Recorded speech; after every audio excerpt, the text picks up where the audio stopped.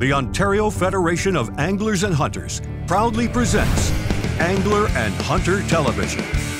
Brought to you by Canadian Tire, Burris Optics, Mercury Marine and Lund Boats, Yamaha ATVs, Browning Ammunition, Browning Firearms, Suffolk's Fishing Line, Rapala, Camillus Knives and Cuda Tools, and Yukon Gear.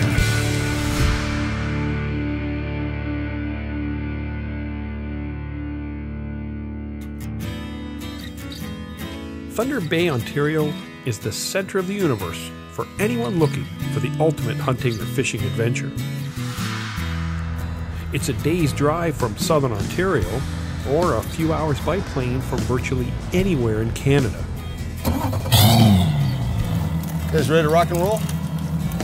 And it's also home to the legendary writer, angler, guide, and senior editor of Ontario Outdoors magazine, Gord Ellis. August and I drove up to Thunder Bay, and we're going to spend a couple days fishing with Gord. So is this the first dam? This is the first dam on the Nipigon, so everything from here can go to Lake Superior. So that's why you get salmon and stuff. Gotcha. So what got you up here? I mean, you said you moved here when were you born here or your dad moved here? My parents moved here. So my dad's from Smithville, Ontario. Yeah. And farm boy, not a lot of money, but he was a track star. So he got a scholarship to go to a university in Texas. Oh, okay. You weren't born yet. So hear that, August? Met my mother, who was from California. Okay, so like already hit the jackpot. He's got this beautiful California girl, marries her, and then I was born in Abilene, Texas. Whoa, no way! Yeah, I was born in Abilene, Texas, and then 6 weeks old we moved to Thunder Bay. So that explains the surfer, cowboy, outdoorsman. I don't know, but I was born in I have a Texas birth certificate. That's incredible. Yeah, but I've lived in Canada. You know, obviously I'm Canadian. Yeah, that is kind of cool though. Yeah, it's really wild. So, oh, there's another hit. There's something down there.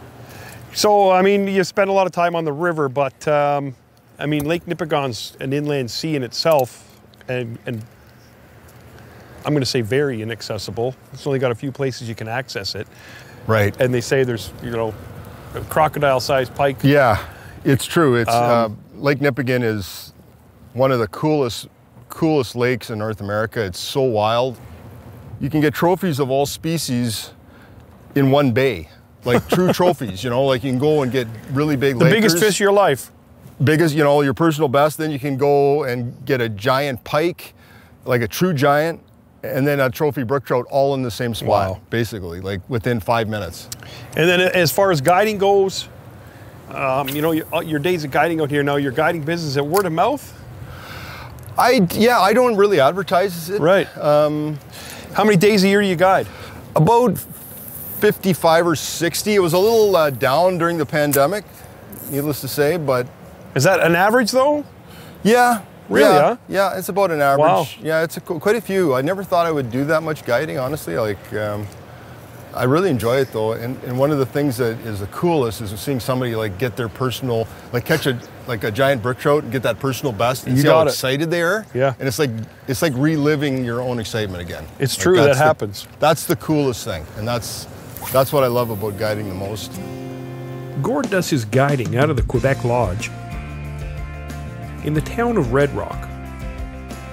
The lodge is a place that I've been lucky enough to visit a couple times over the years, but it was August's first time staying here, and our host, Ray Rivard, welcomed us with style. We're on the Roadkill Cafe. And a great dinner. Legendary right there.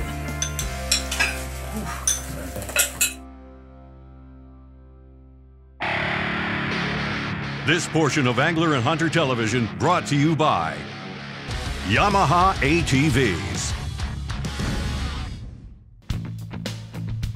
Lake Nipigon is a massive body of water and has a history of being a nasty place when the weather turns. But it's also home to giant fish, including the world record brook trout.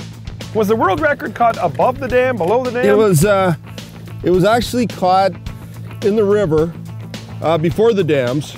Not super far from here though. You kind of go around this big point of land and you're into the old river channel, and that's where the world record was caught. The old world record, history. New world record, boom! 1558. Not the year either. On the eve of the anniversary of the world record brook trout being caught, I had to pinch myself. It's all coming together. I'm going to beat the record by time. I caught it a day earlier. And by size. Wow. This is likely a once-in-a-lifetime trip for me, and to be able to share it with my daughter is priceless. There's one place I've always wanted to come, August, see? Very nice. There's a fish. Here we go. Fish on. August, he's got one. Right off the top there. Oh, nice brookie. Big brookie. Nice one. This is a good fish. Good brook trout. And they go left, right, yeah, that's down. pretty chaotic sometimes. Look at this guy go. Yeah, He's ornery. Taking no prisoners. Hey! Like a lacrosse goalie. Okay, we'll flop him in the live well there and get some shots. That one's tagged, so we can talk a little bit about that Wow, too. nicely done. We got one. Can I see it? Yeah, You go have sure a look. can. Go back in there and have a look. It has a tag in it, August, Yeah, in that's its back. got a brook trout. Maybe you can actually see that, August, because my eyes aren't that good. Oh yes. 114. 11467. 11467. Do you call those in? Yeah, you can find out. You can find out exactly when it was tagged. And, Okay, I'm going to save that info on my phone. A tagged fish, kiddo. And we'll measure it to see what it measures. I'm going to say it's probably 21 inches. Beautiful fish. 11467. 11467. Yeah. Okay. Just lay him down here. So 21 inches right on the nose. Gorgeous. See how its fins are starting to color up? Yeah. Yeah. So these by the In end the of fall. August, this fish will be way more colorful than even this. But that's a pretty colorful brookie already. The fact that that thing had a tag in it. Yeah, it's cool. Is even somebody- cooler. Yeah, somebody's caught it and released it, and that's the other thing. Like catch and release has been a huge part of the comeback of this fishery. Yeah. Just like a lot of these fish are caught more than once, which is great. So we're going to enter that number and we'll probably find out. Yeah, we'll get the Where it was information caught? on it and who tagged it likely, and like it's not necessarily caught here. It could be tagged in another part of the lake. Yeah. Like they cruise around. That's right. It's really cool. Beauty. Oh well, it's going to be your turn soon, August, once we get warmed up here. Now we found them. Now we found him. I can feel the intensity level going up now. Eye of the tiger. A few years ago, I was fishing this spot with a couple women who were fly fishing here, and one of them had a fish follow up, and she figure eighted it with a fly and got it. Wow. I'd never seen that before. That was the Especially with a first. fly rod. With a fly rod. She figure eighted a brook trout with a fly rod and got it. How did she manage to work the shtick like that? I don't know. It was pretty impressive. It was a first for me to see that. But they do follow. They'll come right up to the boat sometimes. They don't seem to be scared of the boat. Finally, action on the swim bait. Is August going to net it, or you? August, It's you probably netting a 50-inch gator. it? Is it a big pike? I don't know. It's just holding, so Oh. it's fighting like a gator. It could be. Yeah, it could be. If Either it's, that a or gator, if it's a gator, that net's not going to work. if it's the world record, that net's not working. I can get the big net out. It's a gator. Oh yeah, not a bad one. Oh That's man. not a bad one though. Oh. Well, there you go. We were talking about them, and there he is. Well, it's funny because the first thing that happened, we got here, I got bit off, and I'm thinking, oh, Yeah. could that have been a big brook trout? Pike need love too. Look at this thing. I'm not expecting him to make it to the net. Oh, here we go. Yo, yay! Lift. Yeah, You good did job. it. Good job, August. Perfect. Well done. Good job. A Lake Nipigon pike. The elusive water wolf. Water wolf? Yeah, there you go. Oh, I need some pliers. We got the kudas. Good net job, kiddo. Yeah, He scarfed that. Oh yeah. Swimming on the rocks. That's one of the beauties of barbless. Comes right out. Go get bigger. Good job, Mike. It's good to. I'm glad you're cleaning the pike out around the brook trail waters. Yeah, you for got me. it, buddy. You know, That's what I'm here for. just like Pike master. thin them out for me. Mike the Pike. Oh, I thought I had the giantest brook trout of all That's time all right. on. But there's big pike here, but they're heavy, heavy, heavy too. Like, it's a lot of heft to them.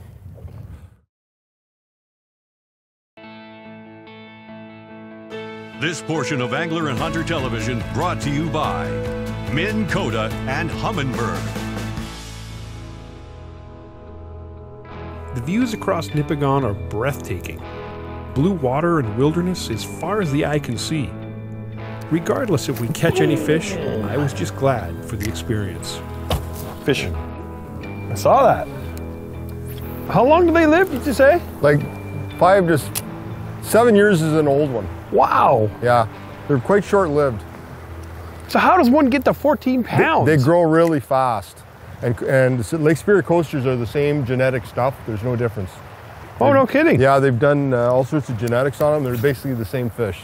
Catch and release only? It's, to keep a fish here, it's got to be 22 inches or over. To keep it? Yep. A 22-inch brook trout spawned 3 times. So you've got 3 spawns out of it. And that changed. Like when I started fishing here, it used to be 5 fish any size, and this was not happening. What we're experiencing here right now, it didn't exist at that time. And so protecting those fish and not harvesting them has been huge. So it's not a catch and release fishery as such. You can harvest one if you want. I generally don't, but that 22-incher and over has done its part. Off he goes. They're survivors. Do the fish just roam like flats, or do they relate to that break? So are they just everywhere? So they'll hang around these breaks just the same, like, you know, same way a smallmouth would, looking for minnows hanging off of it or bugs. Brookies like breaks. They like boulders. They like points. And in this lake they do cruise around, like. Right. But there's certain spots they park on as well. Like, there is a certain amount of current in this lake, believe it or not, and they'll hang off spots that have a current break on them. It's pretty wild. There he is. Fish on. Looks like a good one too. Yeah. Oh yeah. Oh God. Whoa. Oh, it wrapped, dude. I'm trying to get over you. We got mayhem. I got it. Yeah, you got it. See that mad skills I had? Holy, this guy is just. He's under the boat. Yeah. This is awesome. August, Wild. the fish is on this side. Oh, there he He's is. wild. He's over here. I think I might switch to a hair jig. This is, you know what? Like, and it's brown too. It's just like a buggy thing. I'm just thinking, well, maybe in all that. Wow. There's one that cartwheeled.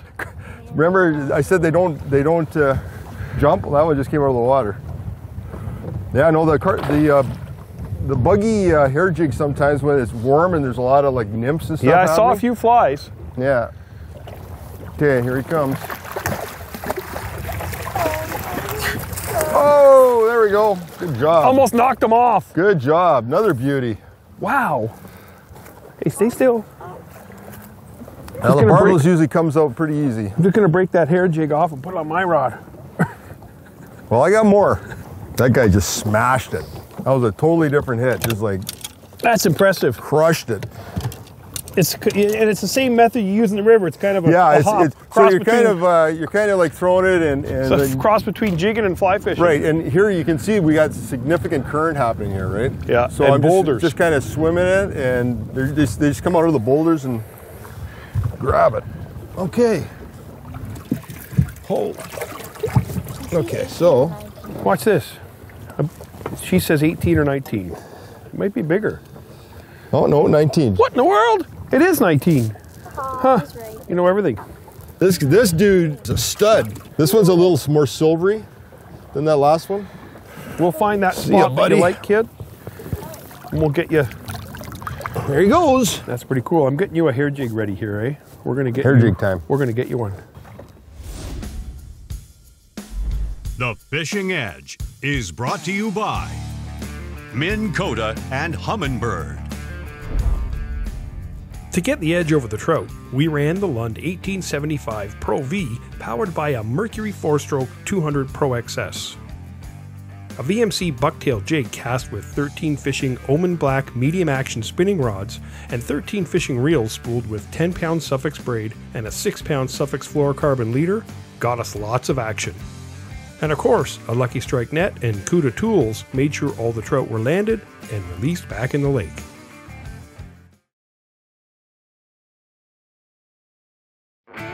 One of the problems on Lake Nipigon when you first come here and start fishing is that everything looks good. Yeah. Like every shoreline, every point, lots of places for fish to hide. Fish! It's on your rod, August. Come and get it. That's a trout. Hold on tight. Don't let it slack, okay? Just keep reeling and keep it tight. In the gap! In the gap. I threw it back to the gap. Oh, it's a big trout. Oh, that's my. a big, oh boy, oh boy. Keep it up. Bring it right to me, okay? Oh boy. You just do your thing. You're doing great. That's a big one. Rod up. Oh, you're just spinning. Bring it over. This way, this way. Keep reeling, keep reeling. Her line's spinning here a little bit. I know. Just keep it tight, August. Just tighten it up a little bit. Not too much. Okay. Big trout. Reel. Here, just hang on. Oh, it's okay. It's better than the option because the rod doesn't bend much, Gord. Okay. It's a stiffy. Wow. That's a big trout. Right to me. Rod to me. Whoa. Bring it to me. Up in the air. Oh my, August. Sink the beefer. Come on, kid. On that purpley pink jig. Yay! Whoa! Wow. Look at that. Wow. It's gorgeous. Look Step at that down, girl. tank. Good job, August. Wow. That is a Nipigon Brookie. Holy in fatty. boom. Give me knuckles, kid. Boom. Good job, August. That is a tank. Look at that. Okay. We'll put them in the live well and then we'll just get a picture. Get them washed off a little bit. This fins are starting to go nice and red. Oh yeah. That's a big one. That's a fat. That's a 23 incher anyway. Let's get him a little bit of water here and perk him up. Make sure he's good to go before you let him go. Good job, August. Well done. Hey, and you know the best part is, I still have yet to get one. 22. Just, yeah, 22 inches. Huh. And fat.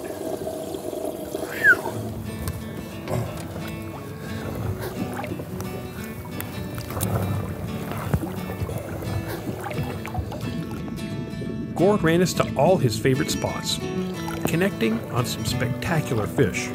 But before we could go home, I needed to get one for myself. Fish? Yep.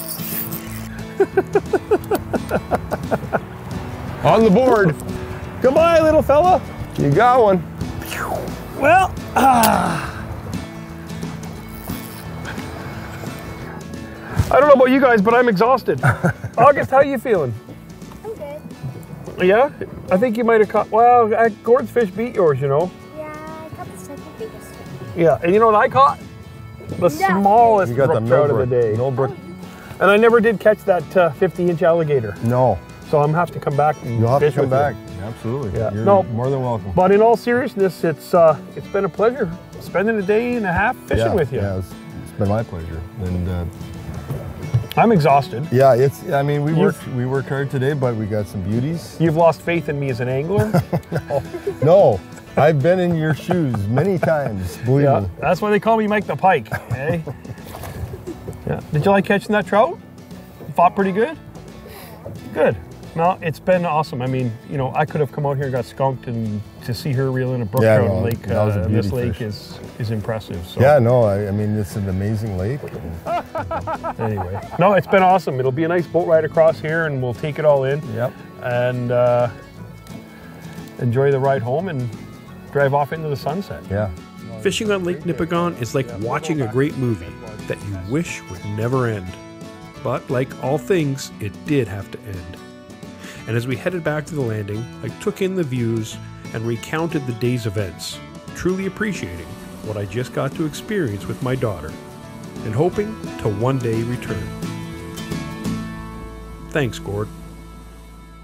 Closed captioning of Angler and Hunter Television is brought to you in part by Ontario Out of Doors Magazine. Angler and Hunter Television has been brought to you by Canadian Tire, Mercury Marine and Lund Boats, Yamaha ATVs, Browning Ammunition, Browning Firearms, Suffix Fishing Line, Rapala, Camillus Knives and Cuda Tools, and Yukon Gear. For more information on the products used in this episode of Angler and Hunter Television, visit ahtv.com. Be sure to like us on Facebook and follow us on Twitter. Remember, conserve and protect our great outdoors.